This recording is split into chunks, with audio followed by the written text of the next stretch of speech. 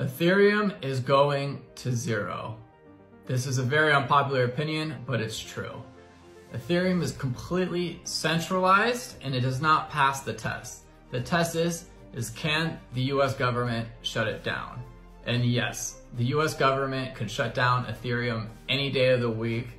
And the other problem is competition with Ethereum. What's to stop Amazon from using their servers and coming out with a better product?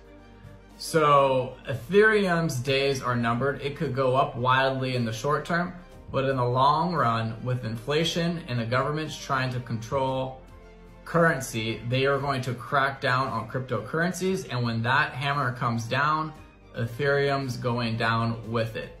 Bitcoin is the only decentralized asset that will survive government regulations. Bitcoin could get hit in the short term with regulations, but it will never go to zero and it will continue to survive no matter what.